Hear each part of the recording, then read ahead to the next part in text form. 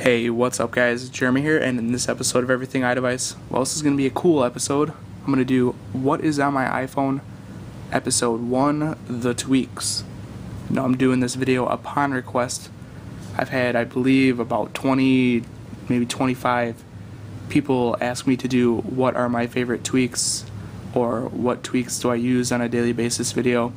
Now, I'll just tell you that I can't really have all the tweaks I love usable on a daily basis, just because I try to cover, every tweak that's released in Cydia for you guys. So my iPhone is constantly changing, but I have gotten rid of everything that I don't use, or everything that I've done videos on that I don't like, and everything that I have on my device now is the way I would have it if I didn't make you guys videos.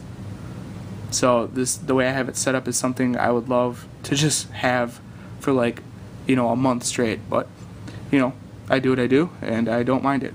So here are the tweaks, and this is how I would have my iPhone set up if I didn't make you guys videos. So let's start out on the lock screen. First tweak is forecast. Allows you to alter your top bar, clock bar on your lock screen. You still have your clock and your dates, but you also get a current weather icon, current temperature, highs and lows, temperature, location, refresh button, and then also a 6-day forecast, hence the name forecast.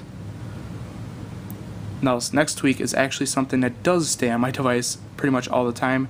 It's called auto protect, and it allows you to, when you're connected to your Wi-Fi at your house, you can bypass your lock screen passcode.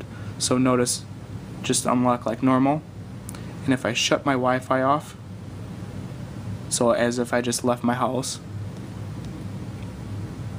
go to slide to unlock, and I have to input my passcode. Really like this tweak. Next tweak would be home spring page. Allows you to have basically an empty springboard page. The first page on your device, you don't have to put any apps on it. It's not going to reset on you. And I obviously have a widget on it, but that's what it allows you to do. Now, next is NC settings, which is a notification center widget.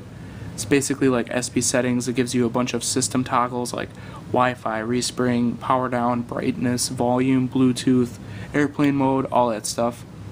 Now, courtesy of Dashboard X, I'm allowed to put it on my springboard.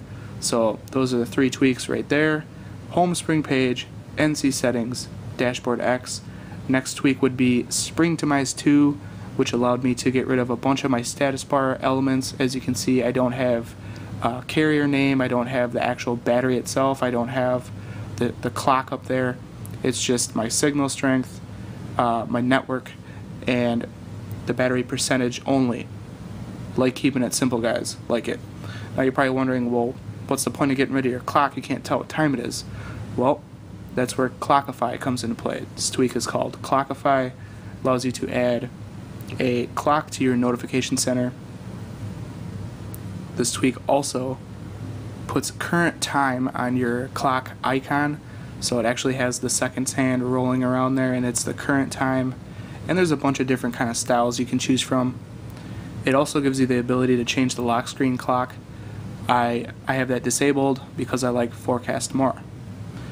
Now, if you didn't notice, another tweak, which is the old school tweak, a jailbreaking showcase tweak, Barrel. I'm not even going to explain Barrel. If you don't know what it is by now, I don't know where you've been. Awesome tweak, always on my device, Barrel. So next tweak would be, let's just go with browser chooser. So I love using Google Chrome. I have Google Chrome on my Mac, I have it on my PC, and now with the release of Google Chrome on iOS, I have it on my iPhone and on my iPad, but obviously it's still, with clickable links and stuff like that, it wouldn't act as a default web browser, but thanks to Browser Chooser it will. I basically have Safari hidden. I don't like Safari too much. It's just user preference. Now, Browser Chooser just lets you use whatever browser you want as your default browser. So That's another tweak. Also Sparrow, I have my iOS Mail app hidden with Springtomize 2, so it's not on my Springboard. Sparrow is so much better, and with the 2 tweaks, Sparrow Plus and Sparrow Push, I get push notifications for my emails, and I also have Sparrow act as my default mail client. So now let's jump into the settings here and check out some more tweaks I have. Activator, that's kind of a given. Basically, if you download almost any tweak, you're going to get Activator. Also here I have AppSent, very cool tweak. Ever since I did the review video on it, I've kept it on my device. It will display how much of an application has downloaded rather than it's saying installing. It'll show the actual percentage of where it is at for downloading. Very cool tweak. There's Auto Protect, which I mentioned, Barrel, Browser Chooser, Clockify, Dashboard X, just allows you to add notification center widgets to your Springboard.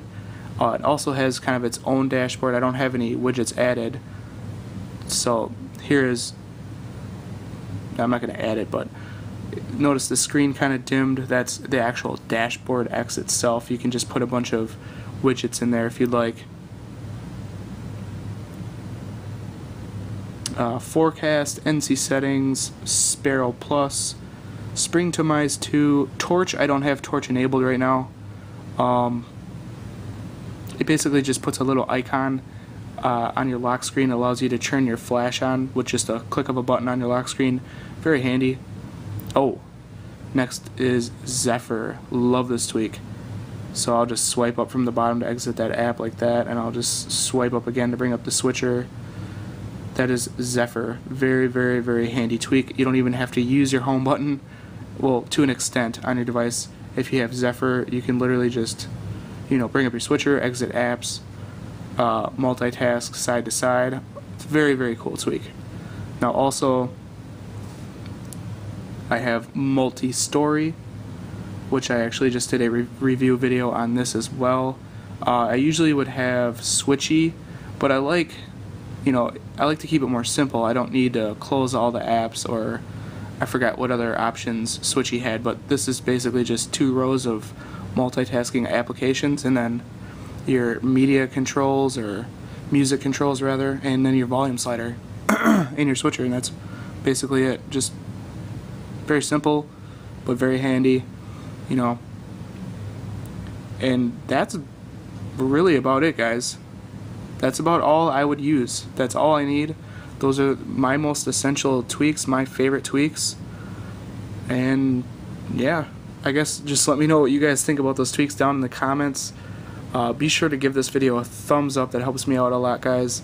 Also, if you want to know anything about any of these tweaks, be sure to check Everything iDevice. I'll have a full article on this video and links to all the different tweaks, and explanations of all the tweaks and the prices and all that. So yeah, check it out, guys. Let me know what you guys think. This is Jeremy with Everything iDevice, and I'll catch you guys later.